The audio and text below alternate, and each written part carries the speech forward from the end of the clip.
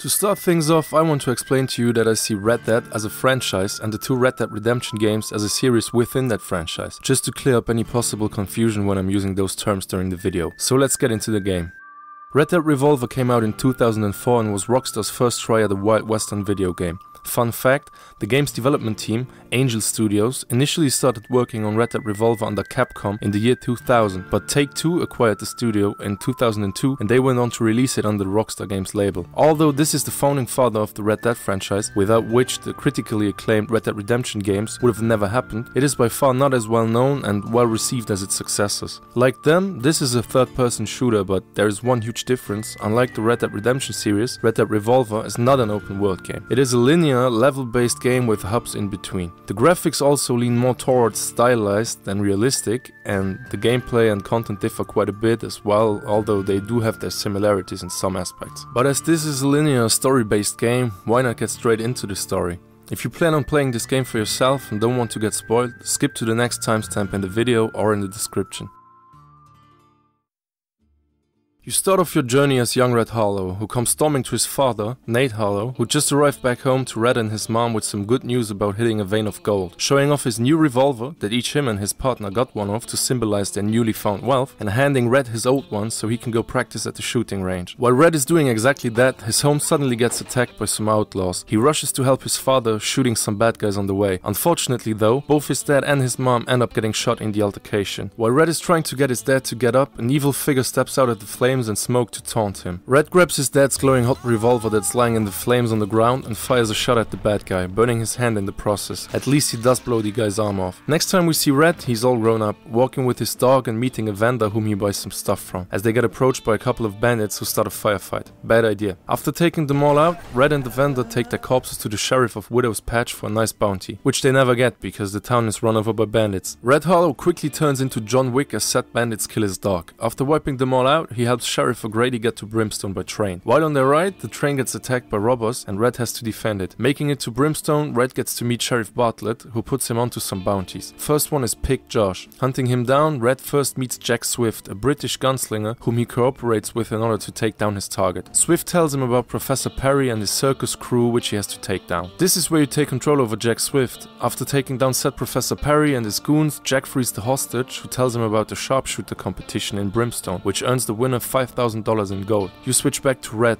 whose next target is Bad Bessie. He goes hunting her down in the canyons and bringing her body back to Brimstone. Next on the hit list is Mr. Black, an ominous outlaw who hides out in the graveyard. Having put him into his own coffin, Red travels back to Brimstone to collect his bounty. The sheriff tells him that the wagon with the bank's gold hasn't arrived yet, so he has to go have a talk with the bank manager. Upon entering the bank, Red overhears a conversation between a young lady and the bank manager, talking about some gold in Bear Mountain. Red wants to know where the young lady lives to go pay her a visit. This is where you switch to said young lady, who goes by the name of Annie Stokes. She travels to her farm to take out the bastards who tried burning it down. After having accomplished her goal, she meets Red by the entrance, who asks her about the gold mine in Bear Mountain. Annie tells him to visit the saloon in Brimstone to get some information. Red takes up on this advice and hears three bandits talk about a guy who lost his arm. Red, of course thinking about the guy who he shot the arm off as a kid, has to ask who that man is and how he lost his arm. The men antagonize him and it ends in a bar brawl. Red has to kick some ass and defeat the leader of the bandits when he gets arrested and put into a cell by Sheriff Bartlett. This is when Red reveals his true identity as the son of Nate Harlow. The sheriff starts explaining to him what happened to his father. This is where you switch to General Diego. He's the ex-general of the Mexican army, now leading a renegade army, and despite his position, he still fights at the front line. This is probably one of my least favorite missions in the game because you have to defend NPCs who can get killed really quickly and there are no checkpoints at all, which is usually not a good mix. Anyway, Diego's mission is to take on the Yankee army and arm some bombs to blow up a bridge. After accomplishing this goal, his men capture a prisoner, whom they think is a spy. Said prisoner is willing to lead Diego to a gold mine just over the border if he lets him live. They agree to kill the prisoner's partner, who owns half the gold claim, and become partners. The game switches back to Red being freed from his prison cell by the sheriff, who is willing to drop all charges against him if he brings in yet another bounty. Red takes on the task but gets captured by General Diego and Colonel Darren, who want to take him to the gold mine. Next you play as Shadow Wolf, a Native American who is actually Red's cousin and childhood friend. After years of thinking Red died with his parents in the assault, he realizes that Red is alive and in need of help. He tells his tribe about Red's capturing and goes on to rescue him. While being locked up in a cell in the mine, Red gets to know Buffalo Soldier, who has been a slave to Diego for years and wants to get out and help out Red seek revenge. Red takes out some bad guys on his way to escape the mine. This is where you play as Buffalo Soldier. He also has made it out of the mine and travels to Brimstone with the help of a traveler. Buffalo makes his way to Governor Griffin, warning him about Diego and asking him for help. This is where he realizes that the governor is actually a traitor working with Diego, and he gets captured by Mr. Kelly, a gunslinger working for the governor. The game switches back to Red and Shadow Wolf, who find themselves in a small town attacked by Colonel Darren and bad guys with Gatling guns. Red manages to take down Darren and get revenge for his parents, but unfortunately Shadow Wolf doesn't make it out of this fight alive. Red goes after Diego next, who is on an armored train with his men. After a chase on horseback and a long fight, he takes out Diego and travels back to Brimstone and meets up with Jack and Annie, who are eager to finally take part in the shooting competition. Being antagonized by Mr. Kelly, Red also agrees to take part. Red, Jack and Annie all make it through the preliminaries on the first day. On the next day, Red finally takes on Mr. Kelly. The governor takes the sheriff out of the play and disqualifies Jack and Annie, so now only Red and Kelly are left, which makes the duel the final one. Red wounds Kelly in the duel, but finally takes him out in town after a quick gunfight. Red, Jack and Annie team up to go after the traitorous governor. Arriving at his mansion, they have to take on hordes of bad guys and free Buffalo Soldier on their way up to the governor, who is hiding out on the mansion's roof. This is where the final fight takes place. Red, with the help of Buffalo, takes out all the henchmen and finishes off Griffin in a duel. The sheriff comes by and wants to hand Red the $5,000 prize money from the battle royale, but Red tells him to give it to his partners and wanders off into the distance, as to him it never was about the money. Give it to them. It never was about the money.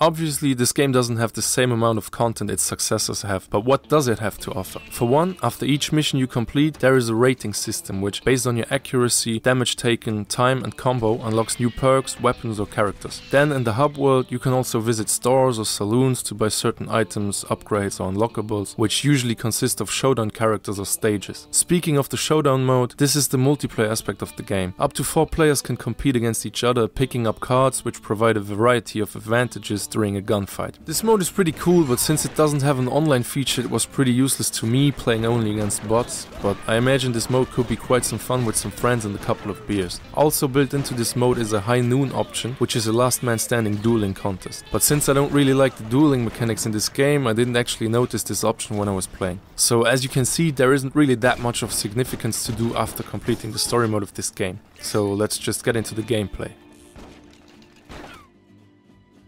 There are actually a couple of features that made it into the Red Dead Redemption series, such as jumping on a train from your horse's back, dueling, which in this game, as I said, is way more clunky and can therefore be challenging, and obviously the most iconic one, Deadeye. Deadeye pretty much works the same as in the successors, but as you play as multiple people during the story, they each either have some slight adaptations which change the mechanics and usages just a little bit, or they change the whole special attack around and it now does something completely different than the standard Deadeye. Dueling is pretty weird in this game, and to me it didn't feel very intuitive, since you actually have to draw your weapon with the stick at the right time, but then during aiming you have to wait for the right reticle, which gives you a critical hit instead of just a weak shot, which consumes precious time. In the beginning this doesn't really pose a problem, but later on when you're facing harder enemies, those milliseconds can ruin your duel. Or maybe I'm just too dumb for this mechanic. Anyway, there are quite a lot of different weapons you can use as well, including throwables and explosives, and of course you also have your melee attacks, which are very clunky and I didn't find myself using them too much. All in all, the shooting itself is fine, but the rest of the controls are pretty clunky, which can be pardoned to some extent considering the age of the game. All I'm saying is someone a little younger who didn't experience the PS2 era might be turned off by the controls when downloading this game onto their PS5, but it's playable.